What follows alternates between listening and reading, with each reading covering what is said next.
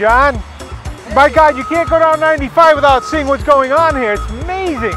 Yeah, it's pretty incredible. What we want to do is create an inclusive athletic area for all of our kids. So you've got a new soccer field and a track we're building. Athletics is an important part of every school's curriculum. Good for the students and good for the community. And here at Meeting Street, we believe in the power of inclusion. It gives every student, with and without special needs, an opportunity to participate in sports.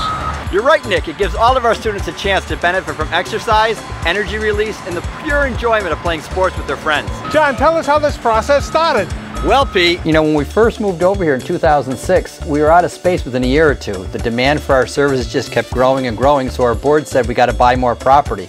So we kept buying more property, and then a couple of years ago we hired a firm to come in and help us do a master plan for how the campus could develop over time. And you know, some of the property over here was a Brownsfield, so we were able to work with the EPA and the Rhode Island Department of Environmental Management to remediate all that and then to get it ready to do construction on.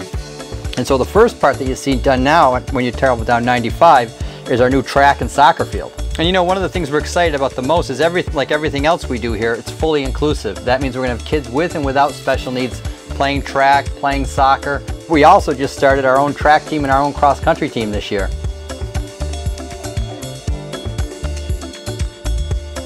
So John, as we were driving up, we saw all the construction and the steel on Eddy Street. What's that all about? We're adding more classrooms. Let's check out the progress.